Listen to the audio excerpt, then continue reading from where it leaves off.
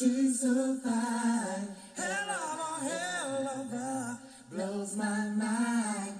Hell of her lights my day.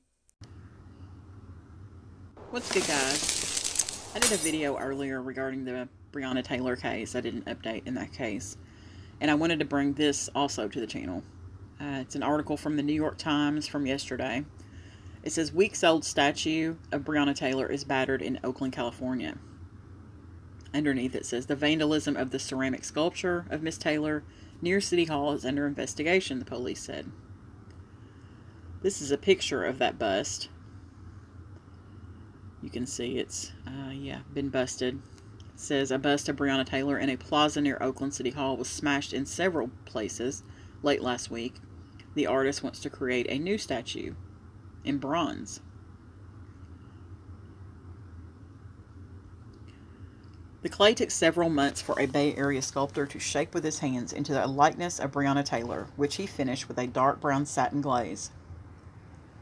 But less than 2 weeks after the statue memorializing Miss Taylor was installed in a busy downtown plaza in Oakland, California, its creator, Leo Carson, said he held the broken pieces of the vandalized ceramic bust in those same hands.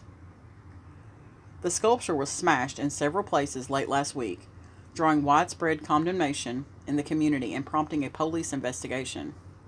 And when Mr. Carson passed by the statue again on Tuesday, he said it was gone. The vandalism was regarded as another indignity to those still grappling with the killing of Miss Taylor, a 26-year-old black woman and emergency room technician, by police officers in Louisville, Kentucky, during a botched drug raid in March. Miss Taylor's death, along with the killing of George Floyd in late May, stoked widespread protest over police brutality and racial injustice. A plaque with Miss Taylor's name and the phrase, "Say her name," was displayed on the front of the statue that was vandalized in Latham Square Plaza, which is near Oakland City Hall. I built it to support the Black Lives Matter movement, Mr. Carson said in an interview, but that also makes it a target for racist aggression.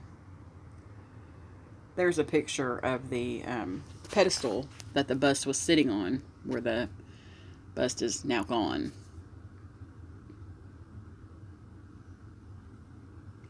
A spokeswoman for the Oakland Police Department said in an email on Monday night that a police report had been filed in the matter and that the vandalism was under investigation.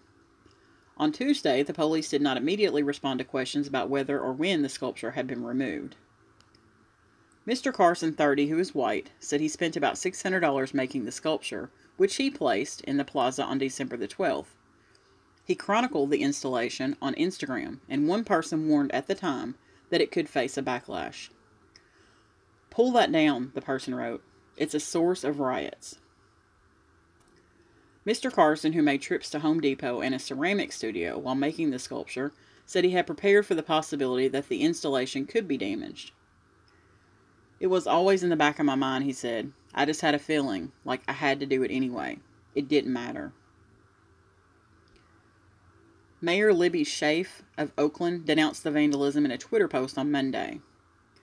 "It's a vicious attack against the light plus justice sought in Breonna Taylor's name," Ms. Schaaf wrote. "We will keep moving forward. Oakland will not tolerate acts of hatred." Jonathan Greenblatt, the chief executive of the Anti-Defamation League, also condemned the damage to the sculpture. "This act of vandalism disrespects Breonna's memory, what she represents, and the work of this artist," Mr. Greenblatt said Monday on Twitter. Mr. Carson said that the outpouring of support from the community had been heartening. By Tuesday, he had raised more than $20,000 on a GoFundMe page toward building a new sculpture from bronze. He said he planned to donate the remaining funds to Miss Taylor's family. The 3 officers implicated in Miss Taylor's death avoided homicide charges in September, setting off a new round of protests across the nation. A grand jury in Louisville indicated one officer who was fired on 3 counts of wanton endangerment. Reread that. A grand jury in Louisville indicted one officer who was fired on 3 counts of wanton endangerment. Mr. Carson said that someone on Instagram told him about the vandalism over the weekend. "In that sense, it's not surprising," he said, "but it doesn't reflect Oakland."